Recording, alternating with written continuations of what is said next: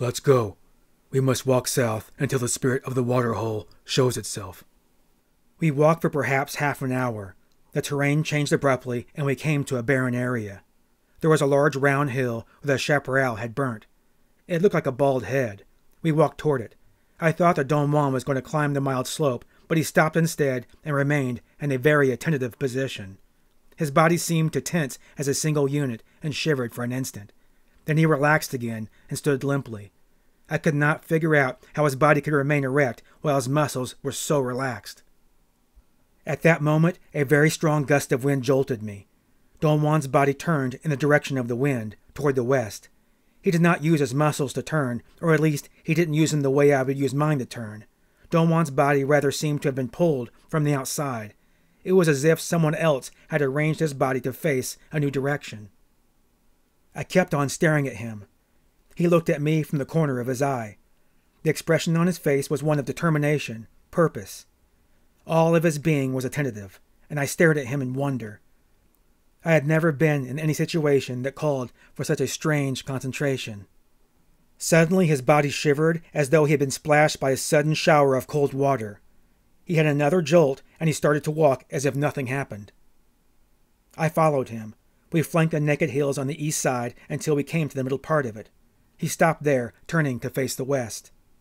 From where we stood, the top of the hill was not so round and smooth as it seemed to be from the distance.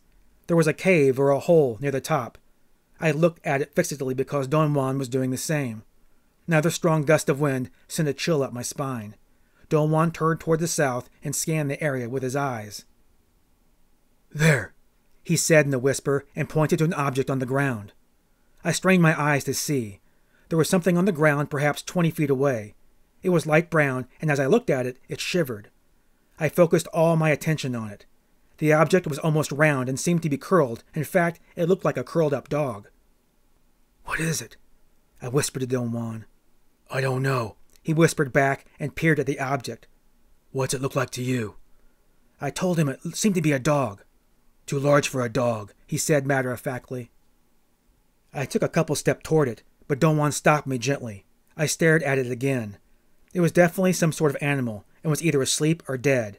I could almost see its head. Its ears protruded like the ears of a wolf. By then, I was definitely sure it was a curled-up animal.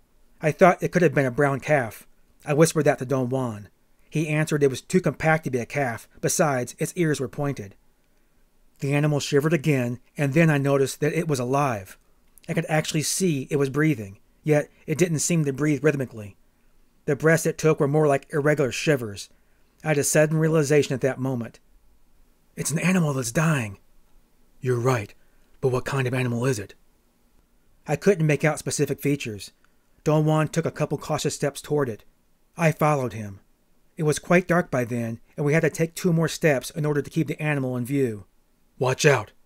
If it's a dying animal, it might leap on us with its last strength." The animal, whatever it was, seemed to be on its last legs.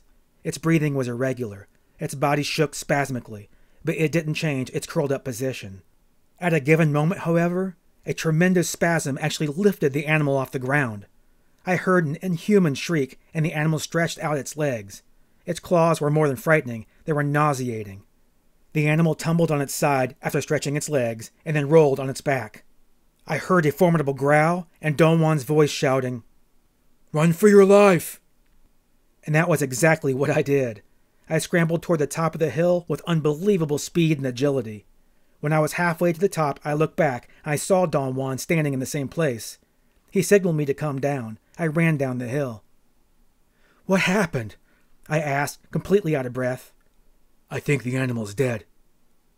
We advanced cautiously toward the animal. It was sprawled on its back. As I came closer to it, I nearly yelled with fright. I realized it was not quite dead yet. Its body was still trembling. Its legs, which were sticking up in the air, shook wildly. The animal was definitely in its last gasps.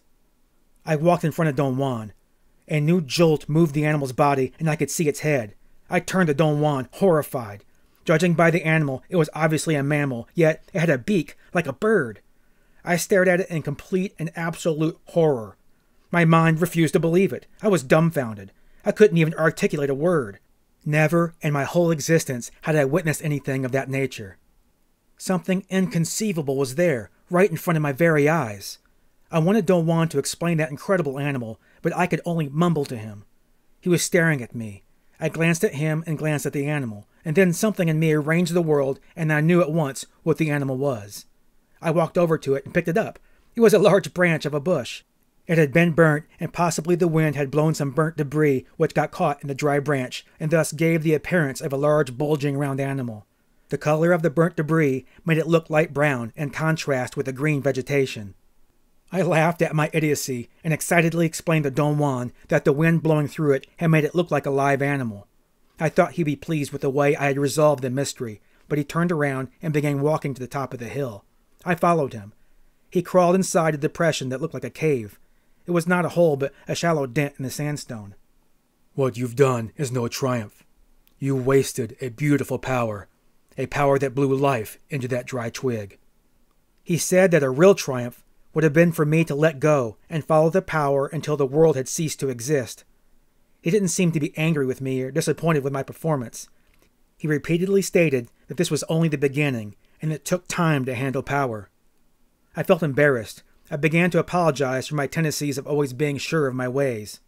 "It doesn't matter.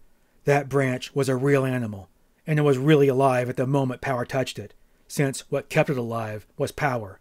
The trick was, like in dreaming, to sustain the sight of it. See what I mean?" I wanted to ask him something else, but he hushed me up and said that I should remain completely silent but awake all night, and that he alone was going to talk for a while. I wanted to ask him something else, but he hushed me up and said I should remain completely silent but awake all night, and that he alone was going to talk for a while.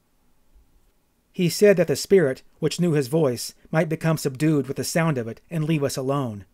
He explained that the idea of making oneself accessible to power had serious overtones.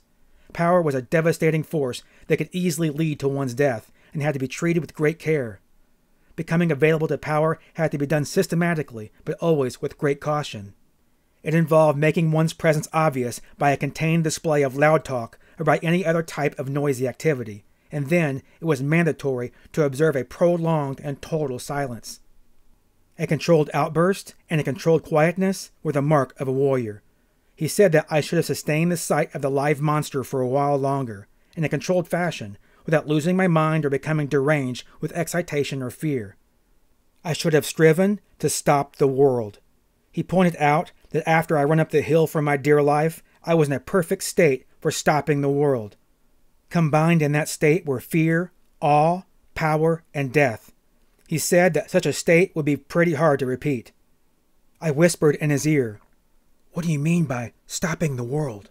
He gave me a ferocious look before he answered that it was a technique practiced by those who were hunting for power, a technique by virtue of which the world as we know it was made to collapse.